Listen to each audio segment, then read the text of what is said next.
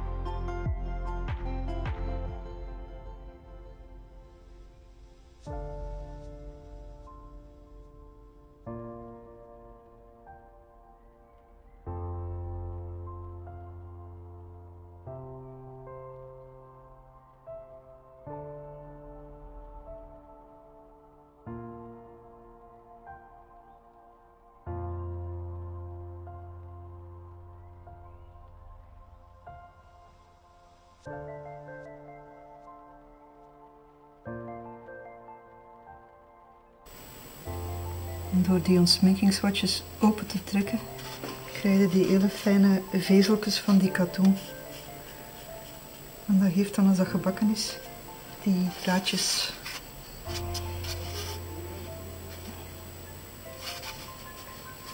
Dus gewoon zien dat alles schoon aan elkaar grenst.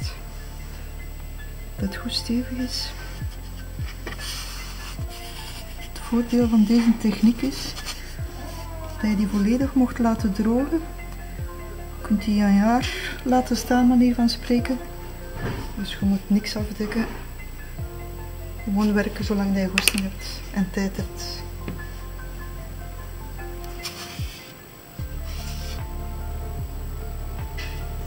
Maar na het drogen niet, maar bij het bakken vervormt dat enorm. En dat krimpt ook heel erg. Daar moet je wel rekening mee houden.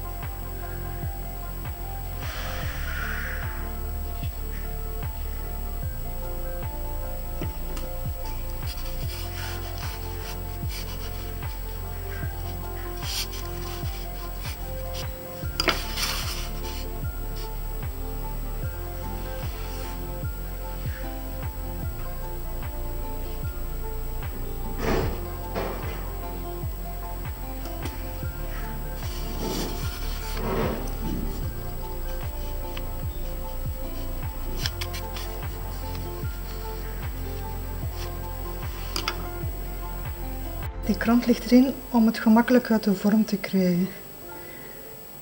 Je kunt ook in een gipsenmal werken, maar zo'n piepschuimbol, dat is veel lichter. Die kun je manier van spreken op je schoot zetten en zo verder werken.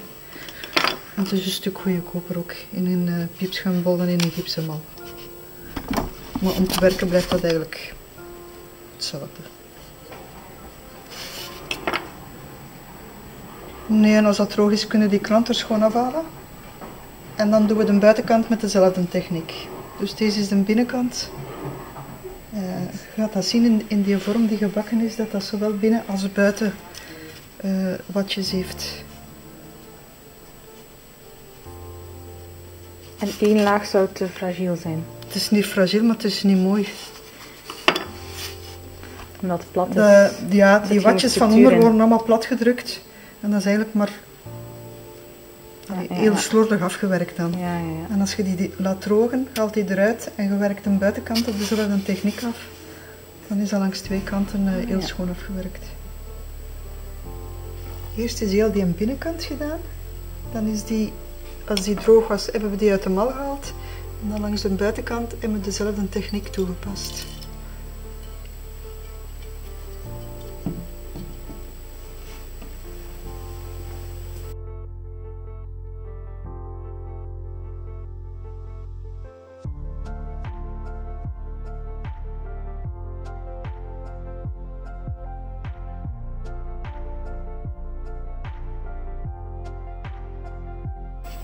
Ik pluk dat uit elkaar omdat je dan heel schoon die vezels van die katoen ziet. En als je die dan nog een beetje accentueert met penseel, dan bakt dat ook heel schoon en heel fijn uit.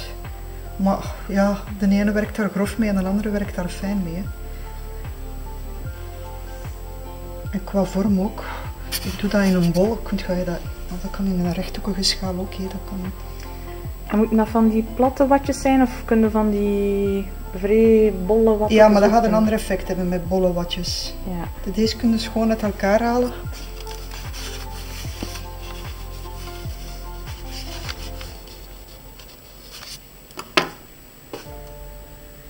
Met dat penseel ga ik gewoon, daar wat er nog geen porselein aan hangt, ga ik nog een beetje met penseel bij. Een beetje aan. Ja, nog extra aanbrengen. Ja. Anders brandt alles weg en dan heb je eigenlijk een volledig open gat.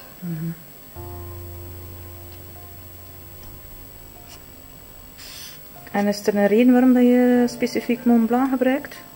Die is prijskwaliteit heel goed en die bakt heel mooi wit uit. Ik bak van de eerste keer op hoge temperatuur, omdat ik dat werk niet glazuur. En ik heb daar heel mooie resultaten mee.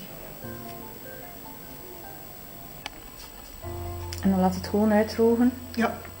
En dan bakt het? En dan wordt het gebakken. Ja. Maar ik zeg het, je kunt dat een jaar laten staan dat dat helemaal droog is en je kunt er gewoon op verder werken. Dat is het voordeel van die techniek. Je moet niks afdekken, niet constant gaan kijken, is het nog vochtig genoeg om op verder te werken. Gewoon het volgende watje nemen, er tegen plakken en verder opbouwen.